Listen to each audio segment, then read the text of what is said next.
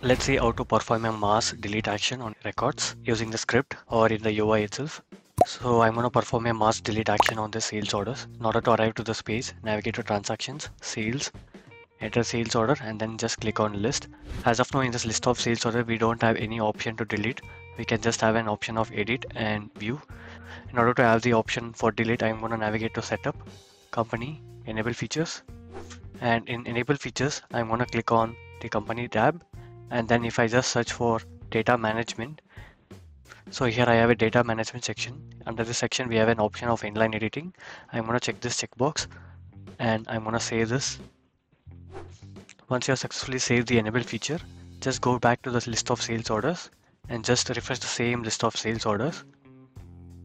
Now you should be able to see a edit option. Now if you just toggle this, you won't see any kind of pencil icon here. The moment I enable this edit, you should be able to see an pencil icon. Right now, if you see, there are few fields which are available for this inline editing. So these are all called as inline editing. Now I can just update this memo value wherever I want. Now on the left hand side, now you can see that there is a new option which also shows you to create new contact, new event, new case, and also an option of delete record. So as of now, if I just click delete record on this, the second row of this list will be deleted.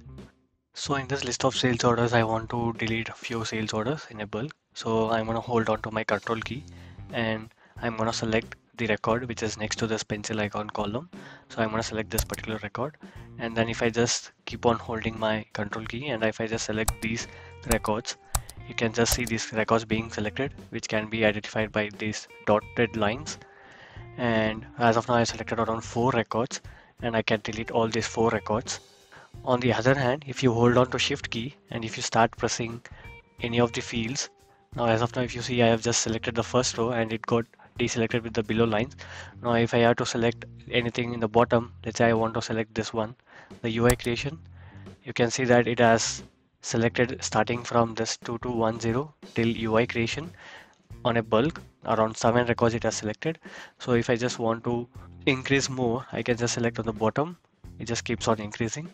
So as of now, I selected few records, and as I mentioned, either you can click delete. So when you click delete button, you can see a pop-up. All selected records will be deleted. Are you sure you want to continue? As of now, I'm going to click cancel. I'm just going to try with this one. So I'm going to mouse over on my a new option and I'm going to click delete record. So as of now, we have total count of 170 and I have selected around 9 records to delete this. So I'm going to click OK. So it is going to delete in the backend. So it is going to take some time to delete these records. So it says 1 or more records you attempted to delete as child records that cannot be deleted. That is fine. I'm going to click OK. So we can see that the count has been decreased to 162. So total in out of 10, it has deleted around 8 records and remaining 2 records did not get deleted due to some dependencies. The next option in NetSuite where we can perform mass delete is using mass updates. So I'm going to navigate to list, mass update, and then I'm going to click on mass updates. Then if you see, we have multiple options to perform mass updates or deletes. So if I just expand, for example, customer support and service, here I have an option of deleting cases in bulk. So can I delete transaction records? For example, let's say sales order. I can just see sales order, but it does not have any option of deleting the sales orders in bulk. So what we can do is we can make use of a script called as mass update script. By default, NetSuite only provides very few records in order to perform mass delete. So these are the available records starting from cases, events, files till sales team member. In this case, we can make use of mass update script in order to delete the sales orders in bulk. So we will be using this particular mass update script, and this is the code. This is how it looks. So I'll be sharing you this particular link where you can copy this complete code and you can use it in your NetSuite account. This will work for any kind of record, and it actually depends on the deployment on which record we do. So for example, if we copy this code completely, and if you have any notepad or notepad++, you can just paste it there. So once you paste in your notepad or notepad+, just save this file and make sure the type is set to JavaScript. So you can just search for JavaScript here, you can find that, and provide some meaningful name for this particular file. I'm gonna name this as delete records in mass.js. Once you have successfully saved the JS file, upload it to your NetSuite file cabinet folder called as SuiteScript folder. So I have created my custom folder called as SuiteScript types, and I have uploaded my file, which is delete records in mass.js file. Now we're gonna create a script record for this and the script deployment. In order to do that, I'm gonna navigate to customization, scripting, scripts, and then I'm gonna click on new. Then here you have to select your file. So then click on create script record. Then provide some meaningful name and ID for the script record, and then just click save and deploy.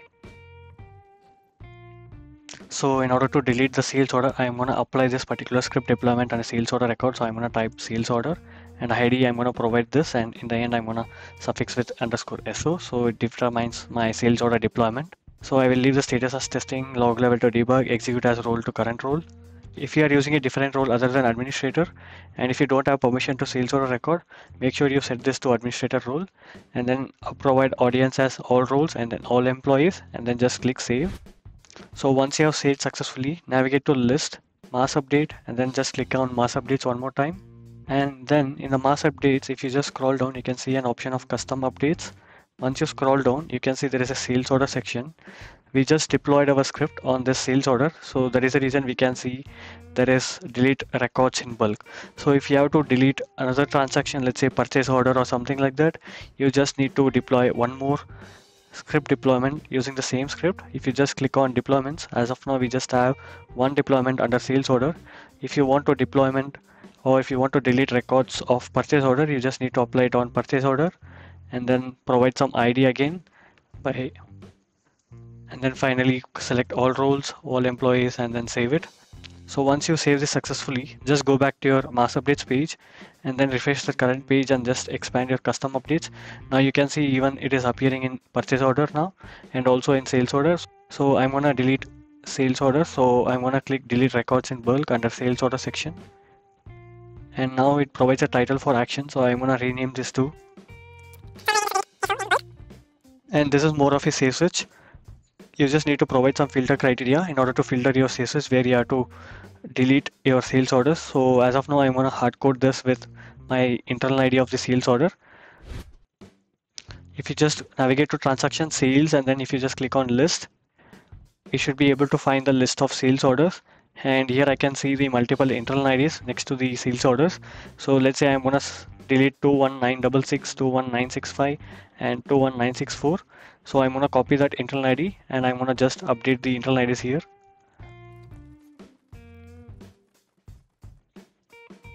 So once you're done with the criteria, just have a preview of this particular mass update so that you will come to know which records you're going to delete. So since we are going to delete all, I'm going to leave it as default and just click perform update in order to trigger this mass update script manually. So I'm going to click perform update now. So there are 3 results as of now for us. It says your mass update has been completed and performed on 3 records. Let's go back to our list of sales orders. We just deleted 21965, 21964 and 66. It has total of 160 records as of now. If I just refresh this, or if I just try to open this record which is 21965, the same goes for the another record as well. If I just go back to my sales order deployment of this particular script, I can see under the execution logs, it has passed the internal ID 21964 and the record type sales order, and it has deleted so and so records. If you would like to understand the code, in short, for each and every record in our results, it just performs the delete operation by passing the parameter type and the ID of the record, and it performs the delete operation. If you would like to know more about this mass update script, you can just check out my mass update script video.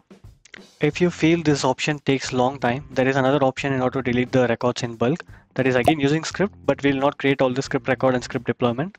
So we can make use of this particular script, and you can just copy this script and just go back to your notepad and paste it in the notepad. So here you can see there is array of IDs, which is all the sales order internal IDs, and here you can see the record type string value, which is sales order. So now if I just go back to NetSuite, so let's say I have opened the sales order in a view mode, and if I just click on this plugin called as NetSuite Field Explorer, I can see the record type in a string value. That is the string which I have pasted in this particular record type field. And if it is a purchase order you are planning to delete, you can just update this string to purchase order. And the next is a list of internal IDs which you are supposed to delete. So in order to get the list of internal IDs, I'll just go back to list of sales orders, and I will just export this using a CSV or Excel file.